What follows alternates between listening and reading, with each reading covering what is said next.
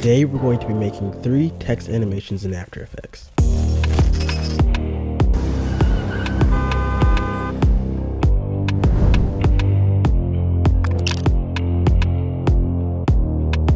Let's start with the glitch animation. In After Effects, open up a new composition. You can go ahead and match my settings. Choose the text tool and type out whatever you want your text to say. Make sure you use a bold font so that you can see the effect. Center it, and then we're going to go over to Effects and Presets and search for Displacement Map. After you find it, add it to your text. From here we'll need a glitch texture. In Finder, look for a glitch texture or video that you can use to apply to our displacement map. I'll link the one I used in the description down below. After you found your glitch, place it above your text layer and turn down the opacity all the way to 0.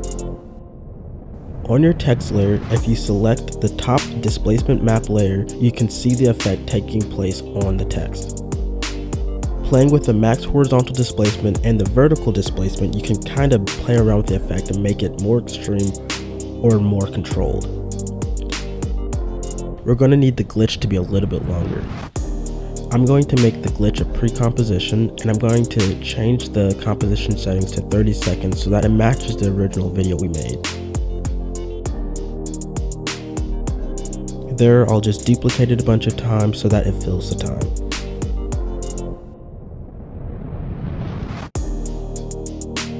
After that, just make sure on those duplicated files that the opacity is turned up so that you can still see the effect. Now we're going to animate in our effect. Go to the beginning of your timeline and place a keyframe for the max horizontal displacement and the max vertical displacement. Then we're going to go about a second in and add another keyframe there. Going back to the beginning of our timeline, we're going to stretch this effect out to about 200. But you can see that our text is a little skewed and not on the right axis. So what we're going to do is we're going to go forward, add a keyframe, and we're going to go back to the beginning of the timeline, and we're going to move the position and just kind of get it lined up to where it was in the beginning. Now when we hit play, we can see that it stays in the same spot. Next, I'm going to play with the scale a little bit. I'm going to add a keyframe at the beginning and one at the end, and then going back to the beginning, I'm going to make it a little bit smaller so that it just looks like it's getting bigger. Let's go ahead and add easy ease to all of these. And turn on motion blur. There we go, it's animating in, but I kind of want it to be a little bit more punchy. I'm going to go into the grid and I'm just going to select these keyframes, and I'm going to play around with the speed. For this one, just keep playing around with it until you get it to a place that you like. This part is really based on preference. After we get our animation to a place that we like it, let's go ahead and pre-compose it. I'm going to name it text. We're going to pre-compose it with the glitch effect. And then we're going to add an echo effect. After that, we're going to duplicate our layer, go down to the bottom one and turn it red. Then we're going to move it forward a frame, duplicate it again, move it back a frame, add a blue color to it, and you can see that we get this really cool effect.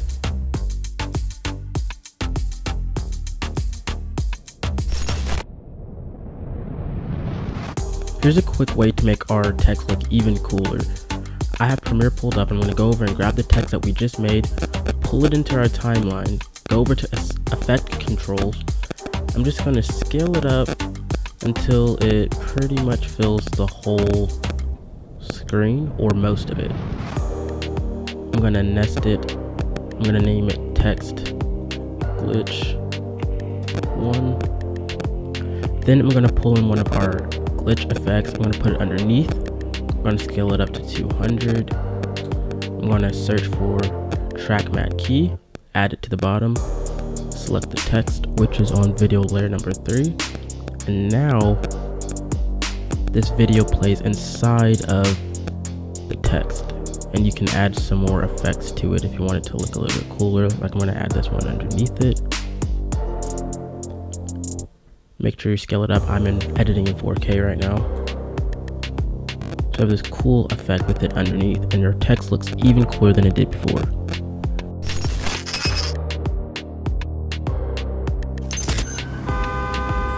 Next, let's do a shake animation. Open up a new composition and pull up the text tool. Again, let's write out what we want it to say, center it, and then we're going to go over to effects and presets and look for the wiggle position effect. Once you hit play, you can see that it shakes around and moves around, but we want this to be a lot quicker and a lot more dramatic. So let's increase the wiggle speed. Let's try 8, and the amount down to around 2. Now when we hit play, we see it's shaking a lot faster and it's a lot more controlled, but I want this to be even crazier. Let's bump it up to 12.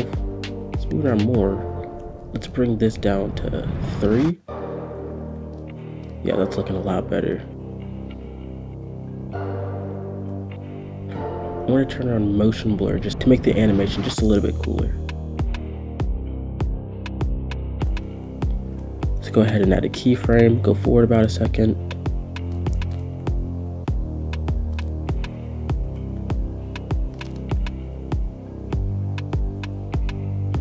Add another keyframe, go back to the beginning, and then let's just turn up that wiggle speed and that amount just to make it really crazy in the beginning. Yeah, that's already looking awesome. Just kind of shakes in and then sits there, and that's pretty much the animation, but I think we can make this a little bit cooler. Let's go ahead and pre-compose this, name it text2, hit OK, and then we're going to add an echo effect like how we did last time. Let's put out 6 echoes. I'm going to switch that to screen. Now when we hit play, oh yeah, that looks a lot cooler now. And to get the same effect I did in this video, you can just add a shaky background to it, and then duplicate your layer and just blur out the bottom one, and it looks like it glows, and it looks like it's shaking with the background. This one was pretty simple though. Let's end with a stretch animation. First, let's type out what we want our text to say.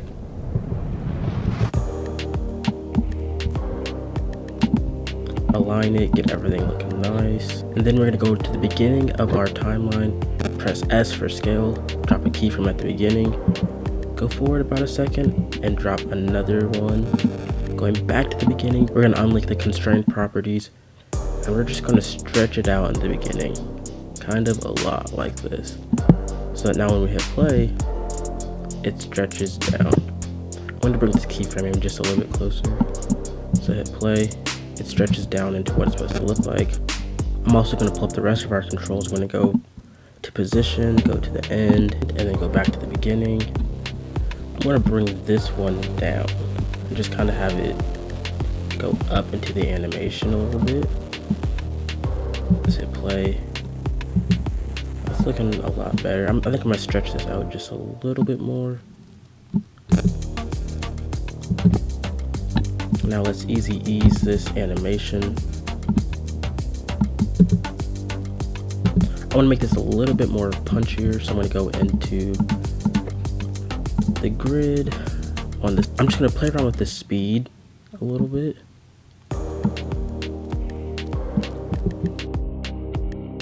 Once you get to a place that you like, let's go ahead and add a echo effect. Add that on. Let's go about 6, and let's change the echo operator to screen. I'm going to change the decay to around,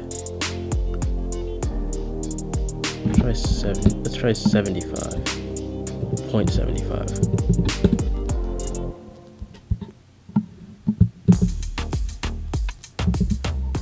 And there we go, that's looking nice already.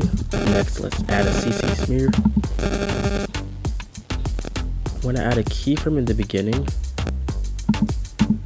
I'm going to move this one down to about right here, forward to the end, and move this guy to the middle. Move this guy right back up to the middle, just try to make it look normal again, as good as you can get it. So now it kind of bends into it. I'm going to turn the radius up a lot and have it just kind of even out as it gets to the top. Now it's a cool little stretch animation. And to get it looking the way I did in this, you can just add it to a cool background that you like and duplicate the layer and blur out the bottom layer to get a nice glow effect. Thank you guys so much for watching today. Hopefully you got something out of this, and I'll catch you guys in the next one.